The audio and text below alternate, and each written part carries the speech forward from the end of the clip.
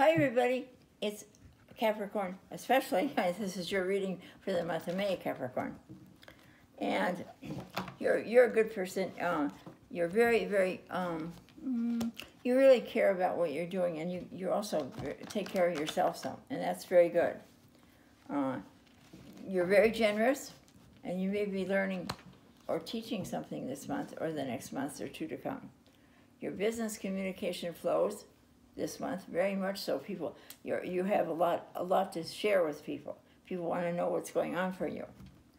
Secrets, and also some secrets may come out in the open. And your finances may require some attention. You're a hard worker, very hard worker, and very deep. And that's why people think you may be a little distant, but sometimes. But you're not really distant. You really just want to know where things are before you jump in with both feet. Look within for solutions and take your time with communication, especially this month, until the new moon on the 22nd. You might find yourself very productive at home. If you're locked down, you may do a lot of cleaning out, and this is a month to get rid of clutter anyway. After the 19th, the month is romantic for you. And I think there's something a lot of you have been waiting for, whether it's with a spouse, whether it's some significant other, whether it's a new romance.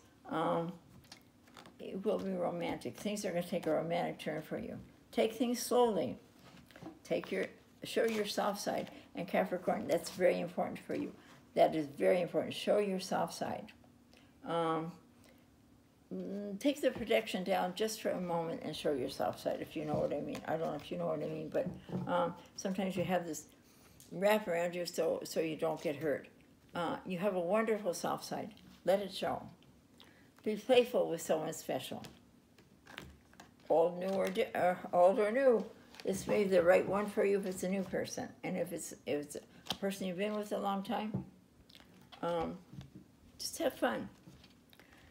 New beginnings. Take it slow and easy, and you may find what you have been looking for. Either way, new or old. Your best days are the 5th, the 19th, and the 27th. And let's see what the cards have in store for you.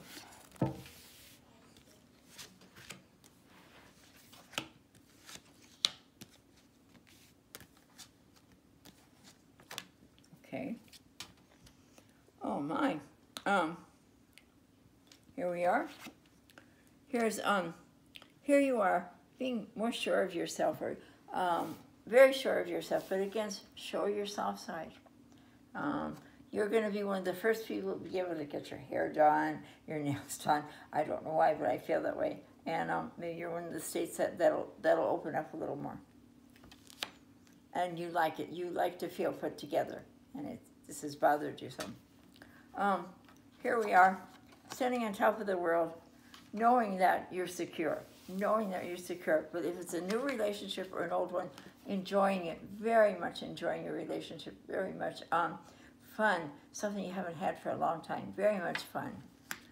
And here you are, whether this is, as I said, an old relationship, a new relationship, a middle relationship, it's going to change. I love this. The Knight of Swords is, come rushing in. It shows energy, a lot of energy. It's a Mars energy, but it comes rushing in, and things are going to change for the good. For this month, they will change for the month. Maybe being locked in with someone gave you a lot more bonding together. And here you are. You're a little concerned about your family. You can't get together with everybody. I don't know if that's where they are, what they do. It'll be all right. Once things calm down more and we're able to do things, you will. You will be able to get together with your family. Keep in touch with them. And here you are. See the Magician. And I always say God has given us all the gifts to bring things in. You need to pull them, to manifest things. You need to bring it down. Bring it down for you, because you have a very nice spread here. Know that you can. Know that you can. You have a wonderful family. And you have something very new coming in, a romance, whether it's new or old. Sue's going to pick your card for you.